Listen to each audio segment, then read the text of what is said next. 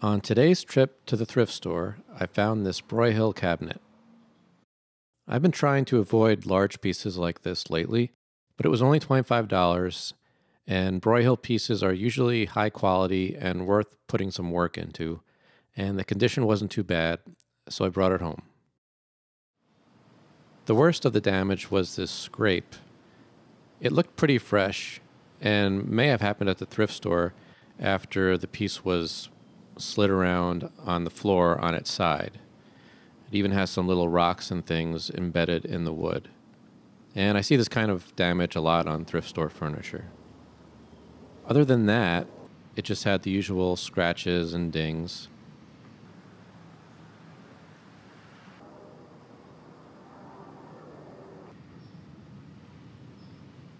The original finish was murky, but I could tell that once removed, it would reveal some beautiful walnut veneer underneath. I began by stripping off the old finish, and this process ended up being a little more involved than it usually is for me. I ended up using a combination of stripper, sanding, and scraping. And I started by applying stripper to the top. The stripper that I used to use hasn't been working so well for me anymore since they changed the formula, so I tried a new stripper on this one. And I put it on nice and thick and let it sit for about 20 minutes, which is how long I used to leave the old stripper on for, and that always worked pretty well. But I should have read the directions first because the stripper actually calls for a dwell time of 3 to 24 hours.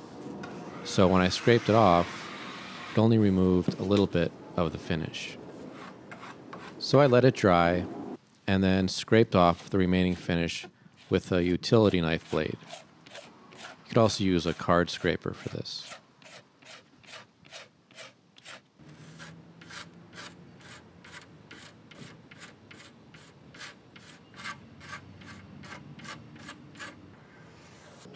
I wanted to give the new stripper another shot, so I tried it again on the doors.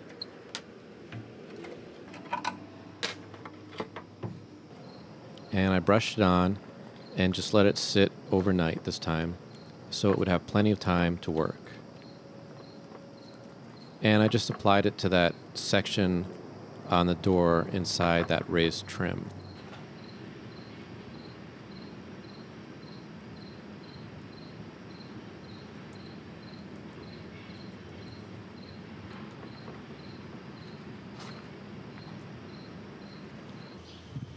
The next morning, it looked like it had worked pretty well. I just scraped off the stripper goop and then washed it down with some fine steel wool and mineral spirits to remove any residue.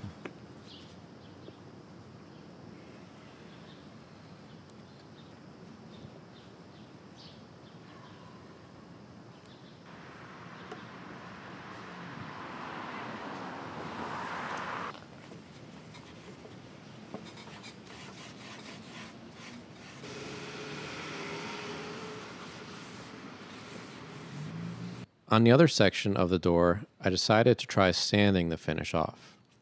People ask me a lot why I don't just sand off the finish in the first place instead of using a stripper. And the reason is because the stripper to me just seems less invasive than sanding.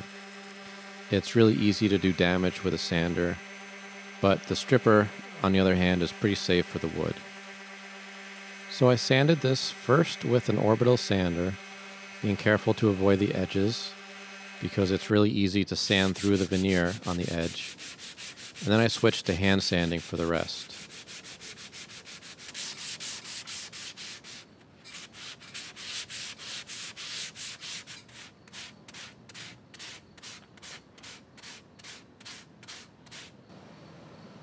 And even after being careful to avoid the edges, I still ended up going through the veneer a little bit. And I'll have to fix that later. On the drawer fronts, I sanded them first and got off some of the finish with the sander, and then I took the rest off with stripper. And this left me with this uneven color across the drawer front. So I needed to get that evened out, or else it would show after I put finish on. And to do this, I just did more sanding until it was a nice even color across the drawer front. Here I'm just wetting it down with some mineral spirits just to show what it would look like with finish applied. And the color is now nice and even.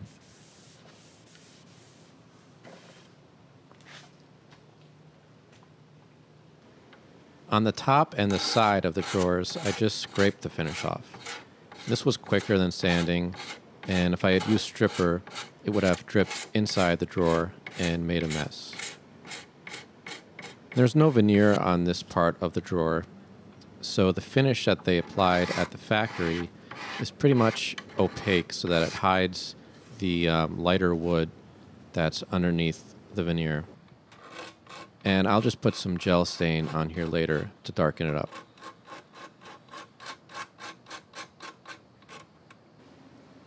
I also put some gel stain on these areas where a lighter wood was showing. And here I'm just wetting it down so that you can see the difference in color between the walnut veneer and the lighter wood underneath. And this is just the cheaper wood that's underneath the veneer. The factory finish hid these sections pretty well with the tinted lacquer that they applied to the whole piece, just to give it a uniform color. And I'll be using a clear finish on this one, so these sections will need to be darkened a little bit beforehand with the stain so they don't stick out so much. And I also applied the gel stain to the pieces of trim on the doors. They were also a lighter wood than the walnut veneer. So a little gel stain brought them a little closer to the color of the rest of the piece. They didn't have to be a perfect match. I just didn't want it to be a really stark contrast.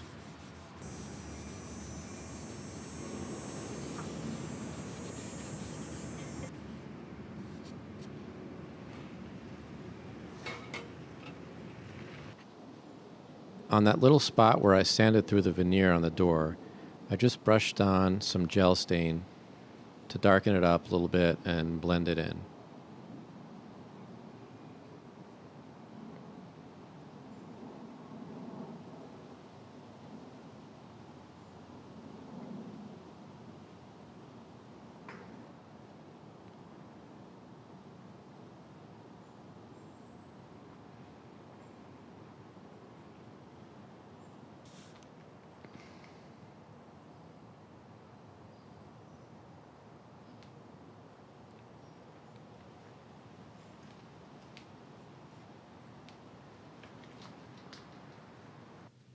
There was a crack in one of the doors where the screw for the hinge screwed in, and that screw had been loose for a long time, and the hinge was loose, and the door was kind of hanging at an angle, and after a while that caused the crack in the wood. So to fix that, I just shot some glue into the crack and clamped it up.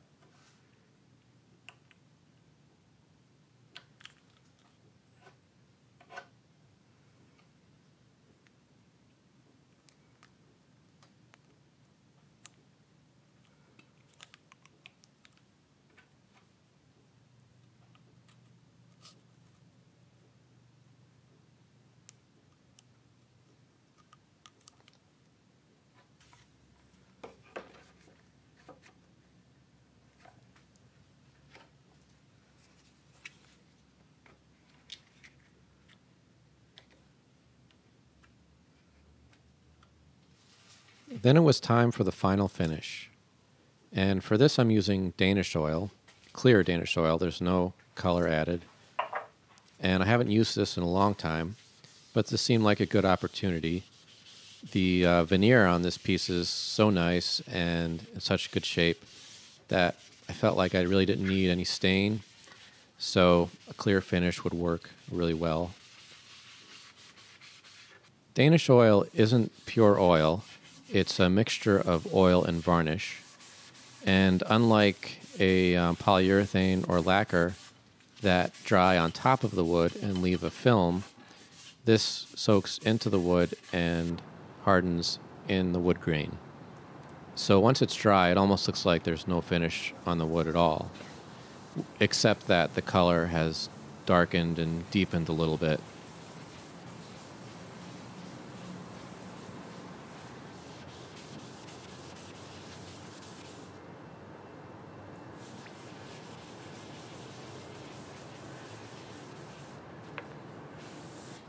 I pretty much followed the directions on the can, except that I added a third coat. And on the third coat, I rubbed it a bit with some 400 grit or 600 grit sandpaper. Can't remember which one. Either one will work. And this just kind of smooths out the surface even more and just leaves a nice smooth feel.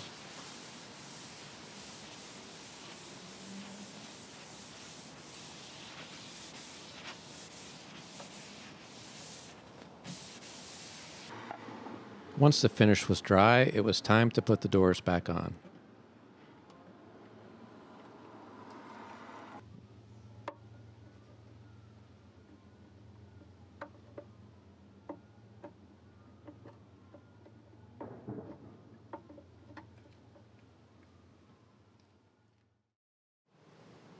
And that was it.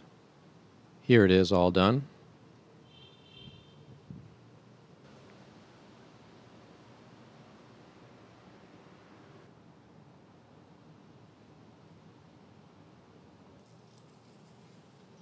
Thanks for watching.